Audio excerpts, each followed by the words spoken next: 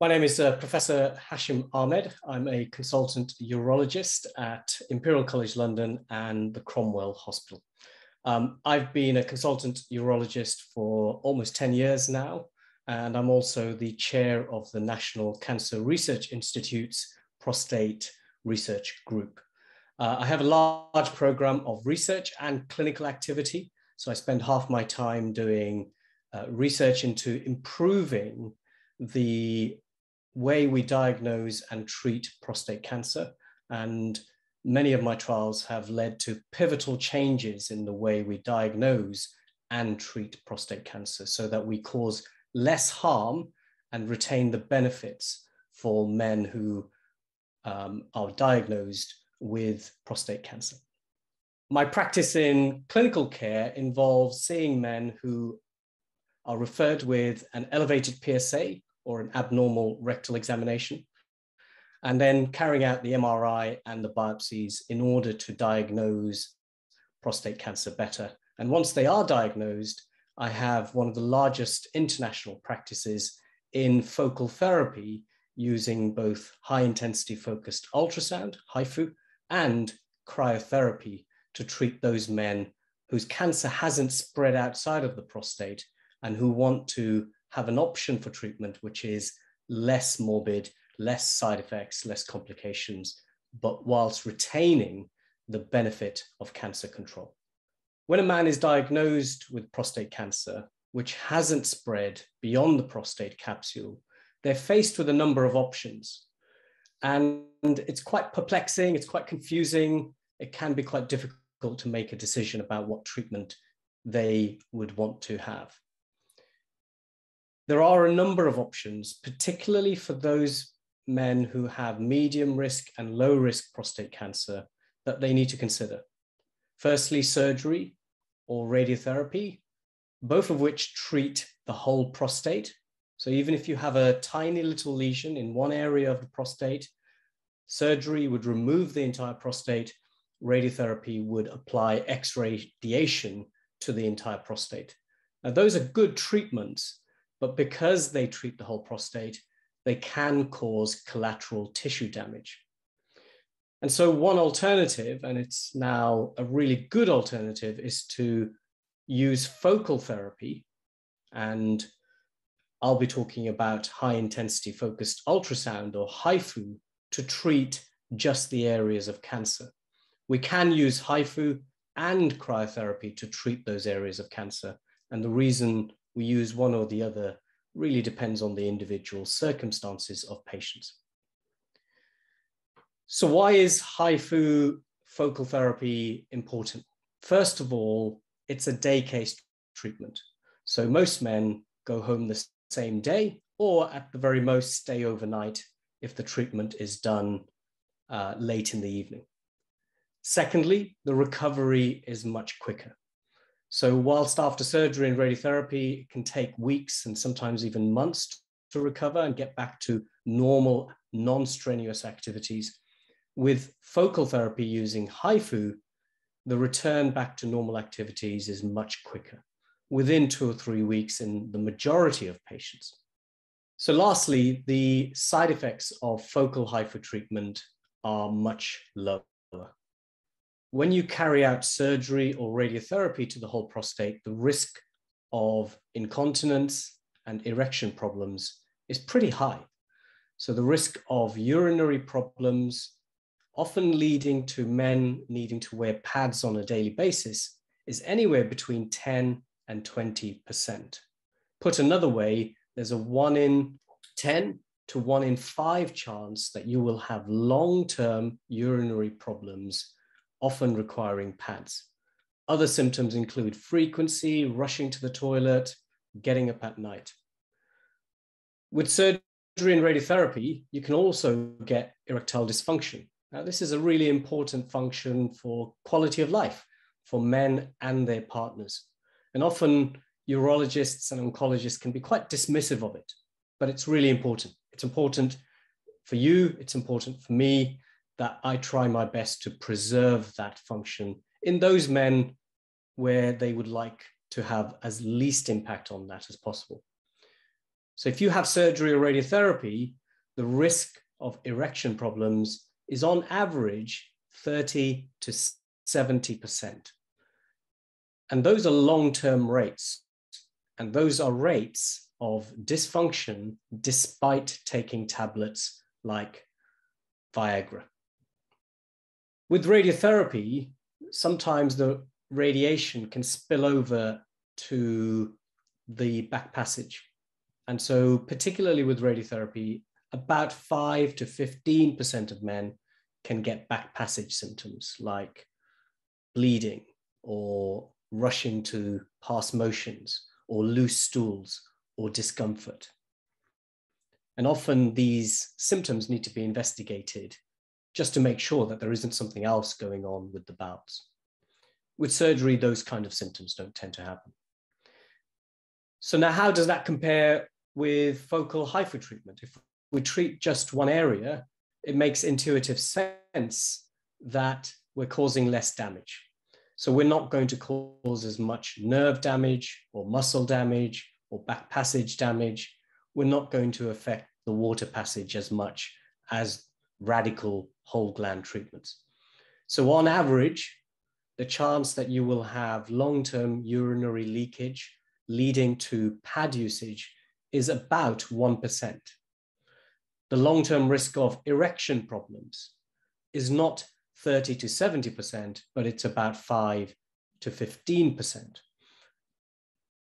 The recovery depends on how good your function was beforehand. So if you've got good function with your erectile sexual function now, then after treatment, you're going to be closer to 5%.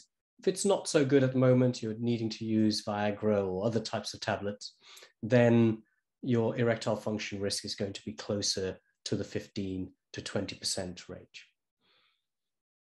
About a quarter of men do need to use tablets after focal HIFU, but very few need to use anything more invasive. The other advantage on the sexual side effect front is that about half the men, because we're not affecting the tube that delivers fluid when you orgasm, about half the men will actually retain the ability to have ejaculation and will be able to conceive naturally. And that function is very important for a lot of men. And back passage problems, like surgery, are very rare. You might get some discomfort early on, but not long-term. And the risk of long-term back passage damage is about 1 in 1,000. So how does focal HIFU treatment fare when it comes to cancer control? If you asked me this 5 years ago, then I would have said we're limited in terms of the data to about 4 or 5 years follow-up. But we now have follow-up, which is on average 7 years and between 6 and 10 years. So we now have really good data showing that this is an effective treatment. Unfortunately, like any cancer and any cancer treatment, some men will unfortunately have a recurrence. And that's the case with surgery and radiotherapy. So let me set the scene. Radiotherapy and surgery fail or have a recurrence in about 15 to 20% of cases. So you can remove the prostate in its entirety, and you can still unfortunately have a risk of recurrence afterwards, and you would then need radiotherapy. If you have radiotherapy, some of the cells are resistant to the X radiation, and you can have a recurrence in about 15 to 20% again. And if you have a recurrence after radiotherapy, you would need either medication like hormones, or you would need to consider HIFU or cryotherapy to the prostate, because surgery after radiotherapy is really tough. So after focal HIFU treatment, we know that about 15 to 20% of men need another HIFU treatment to the same area. And most men sign up to what I call 2 sessions of HIFU. So most of the time we can get rid of the cancer with 1 session of HIFU, but about 1 in 5 need to have another session of HIFU within 5 or 6 years.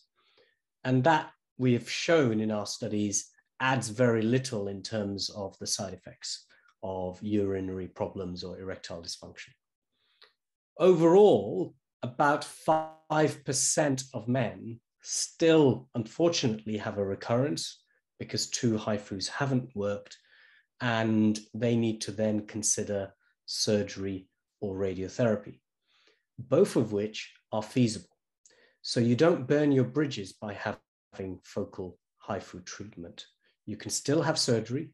It will be a bit more stuck down where we did the HIFU, but the rest of the prostate, because we didn't treat the rest of the prostate, is fairly pristine. And so good surgeons are able to remove prostates after HIFU with no significant issues.